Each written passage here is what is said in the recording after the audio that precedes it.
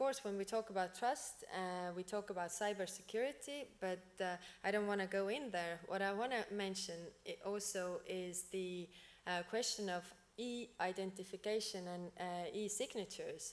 Again, what I see on the European level is that we have very different systems. And of course, the problem is that every member state thinks that their system is the best, and therefore we don't have the overall system for everybody in Europe.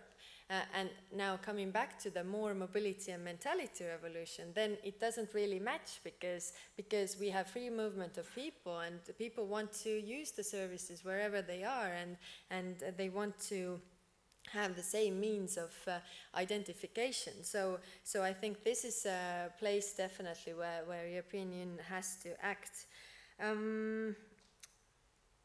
Yes, also about digital skills, I think this is also very important for you to understand that when we have this new ways of transferring money and everything, it's mostly about or mostly for younger people, but there are also elderly people who want to have access to their money and everything. We have discussions in Estonia that money should be abolished at all, that you can only use electronic money, because actually it reduces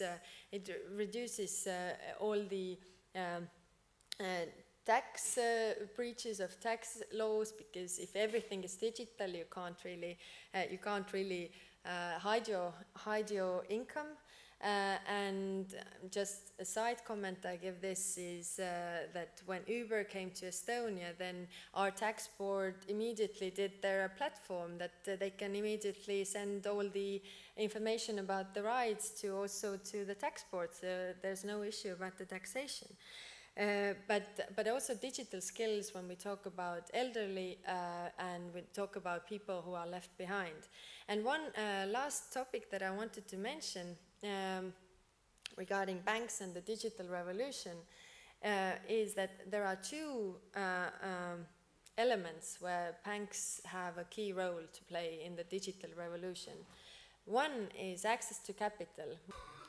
Access of capital, so all what the new startups and new businesses talk about, the first thing that they mention, what is the hindrance of them scaling up and coming to the market. The first thing is access to capital, that they can't really get funding in Europe that easily that they can do, for example, in the United States. And the other issue, which is a very valid point as well, but so far, is that when some startups are, for example, creating new apps to come to the market, and then when you ask, okay, but why don't you go to the Indian market, there's a billion people there, and then they say that yes, okay, but then the first question is how many of those have telephones, how many of those have internet connection, and how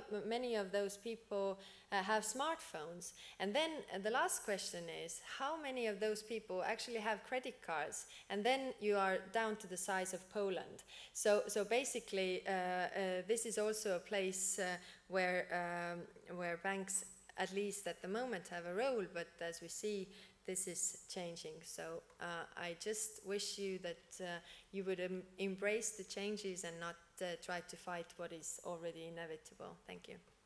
Thank you very much. Thank you very much.